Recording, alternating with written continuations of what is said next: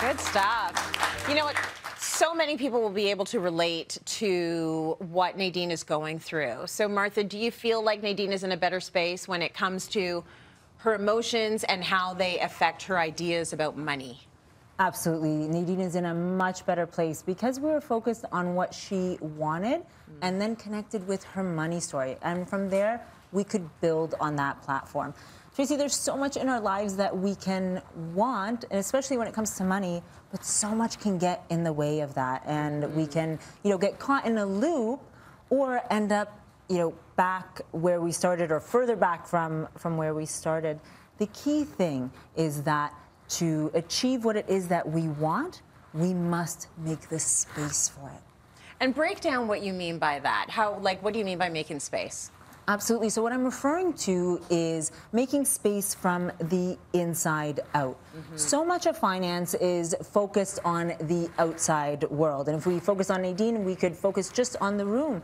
The thing is that all started somewhere. It started in our life experiences and those emotional associations that we've internalized. Okay, so we start on the inside, right? And what does that journey look like?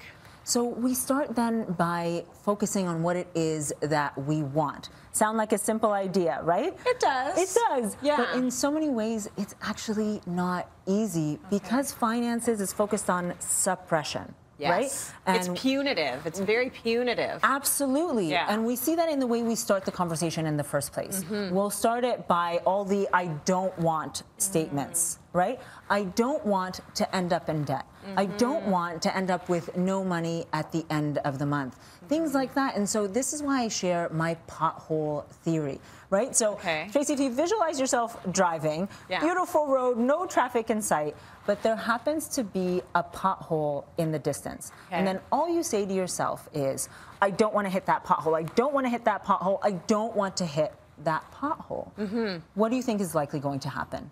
You're probably going to go right in the pothole. Absolutely.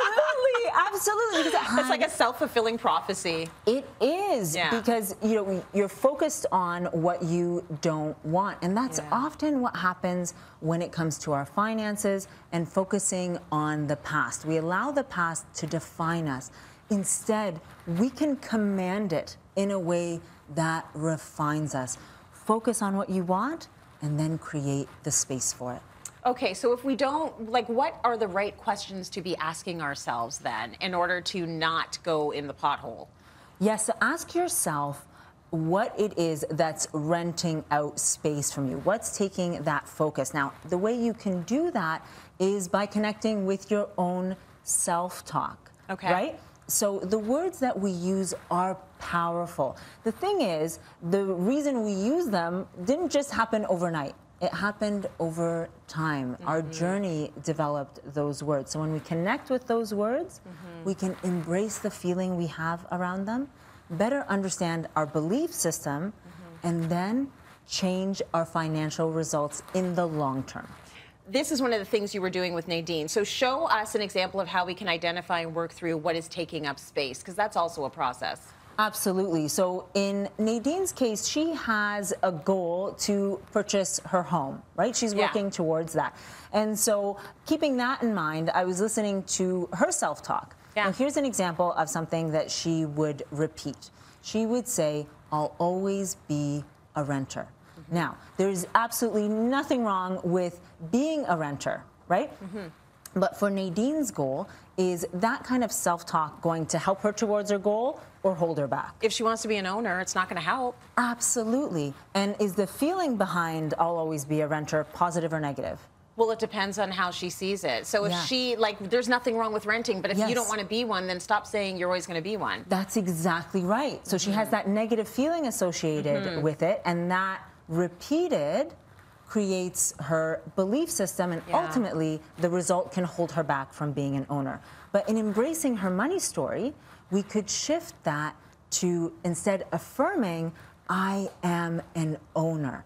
Now she feels really differently about herself in the conversation. It's far more positive, repeated. She now believes herself as an owner from the inside out, owning her space, and then the result being what she truly wants. Love that. Okay, well, this is Nadine's story. I think that there are so many people listening right now that are thinking, I need to apply this to myself. So what is the key takeaway for all of us here? So the key takeaway is that we can normalize a conversation that we've been taught and expected to suppress, something that we're taught not to talk about. We can learn from each other by connecting and normalizing the financial conversation, starting with the missing piece, what we talked about here, the way that we feel. Okay, beautiful. I love that. All connected. Thank you, Martha, for breaking all of this down for us. And guess what? She is also going to leave you with a copy of her international bestseller on Amazon, Cleopatra's Riches. Ooh, beautiful. You're all going to get one of these, gorgeous lady right there. Let's go to break. Thank you so much. Stay with us.